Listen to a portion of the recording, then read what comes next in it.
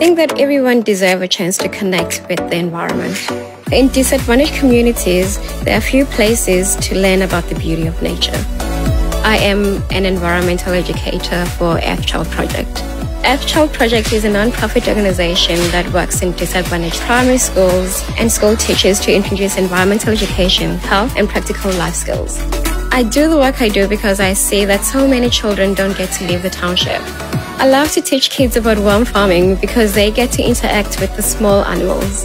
The kids learn to treat animals with respect, no matter how big or small. Through my worm farming classes, the kids learn about waste management, but also how to make their own compost. I love to see their faces light up when they get to touch the earthworms. There are so many young South Africans excited to change the world, and I'm very privileged and lucky that I get to do this.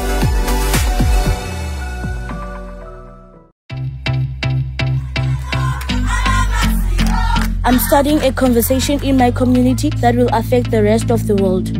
My name is Yola Mgogwana. I'm 11 years old and a climate change activist.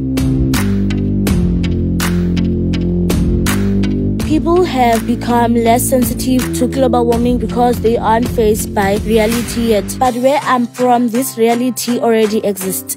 Some of the climate-related issues I see daily are people are polluting the air, and people are polluting the rivers, and people are polluting the water.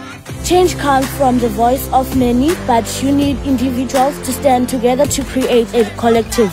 My age does not mean my views on the world are not valid.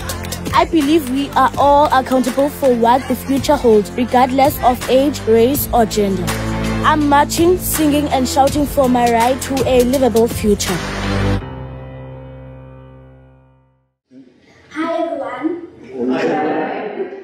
My name is Othembele Dyantyi. I'm 11 years old, and next to me is Yola Mgogwana. Hi. She's 12 years old, and we are climate change activists. We both feel passionately about this crisis because climate change hits poor communities first and worst. It also affects the most vulnerable and least able to adapt to frequent droughts and floods, especially women and young girls like me and Yola. We first learned words like global warming and environmental crisis when we joined EarthChild Project Eco Warrior Club earlier this year. Ms. Goldie told us Mother Earth is on fire and soon we might not have enough food and water. Without water, disease will spread and we'll all get sick. I'm sure we're all aware of May 2017, the lowest point our Western Cape dams have ever been. We had about 11% of drinkable water left. But in the midst of this water crisis, something really incredible happened. The mindset to save water became the new normal. Everyone felt the danger of day zero. But everyone is not affected in the same way. Both me and Othembele live in Khayelitsha, which is a big township in Cape Town. I've already fetched water for my house from a communal tap. When we go to the bathroom, we use pit toilets. These are dangerous, they are not safe, and they're not clean. So I'm already living in this future that others fear.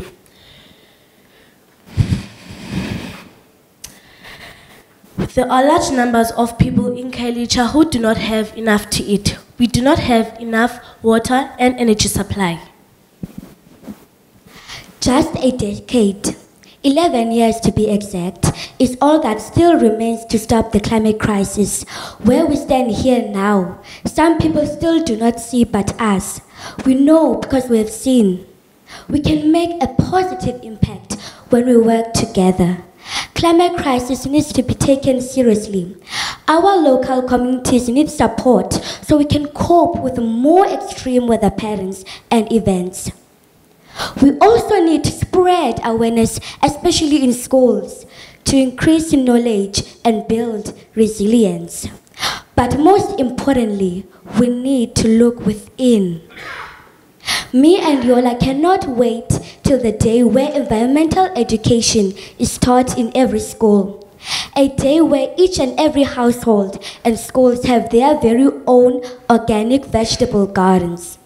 A day where every school and households have their very own tanks or borehole water supply and are all powered by renewable energy. And I really hope that all of you agree with me.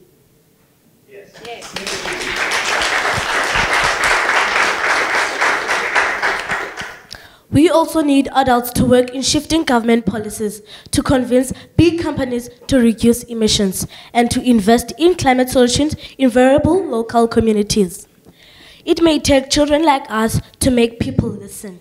It may take children like us to tell you we are living the future that you keep saying is coming. As youth, we care. Thank you.